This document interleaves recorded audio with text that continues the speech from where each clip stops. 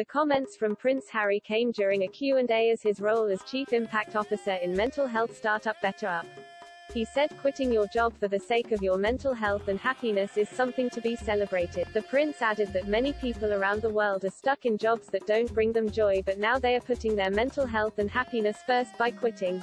Today Show Australia hosts mocked the Duke of Sussex's host Richard Wilkins said, Prince Harry has come under fire again after saying that quitting your job can bring joy and should be celebrated. This advice from someone you know, who lives in a multi-million-dollar mansion with a $50 million Netflix deal and all. It's a bit rich, isn't it?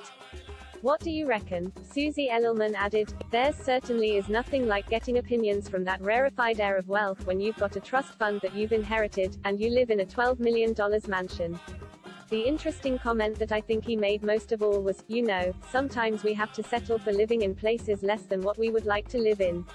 She added, well, I know there's a lot of people at work that are trying to just keep a roof over their head, regardless of what that sort of home is. So I thought that they actually left the royals and wanted to be left alone and not have any publicity. Well, I've got to tell you, they're not doing themselves any favors.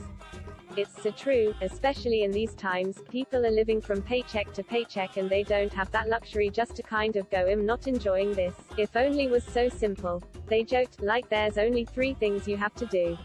You leave the family home, you become friends with Oprah and you signed a multi-million deal with Netflix. Is that easy? It's that easy. Prince Harry joined BetterUp, a coaching and mental health firm, just under a year after he quit his job as a senior royal and left the UK to carve out a new life in the US. During the interview he also spoke about the effect of the pandemic, saying, while on the surface it looks like these last couple of years brought all these issues to the foreground, the reality is these struggles and issues have been brewing for quite some time.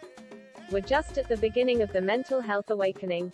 This work has never been more important because people are finally paying attention, and a big component of this mission is building awareness and continuing to pioneer the conversation. He added, I've actually discovered recently, courtesy of a chat with BetterUp Science Board member Adam Grant, that a lot of the job resignations you mention aren't all bad. In fact, it is a sign that with self-awareness comes the need for change. Many people around the world have been stuck in jobs that didn't bring them joy, and now they're putting their mental health and happiness first. This is something to be celebrated. Harry's role at BetterUp is just one of many deals he and Meghan have signed since leaving the royal family.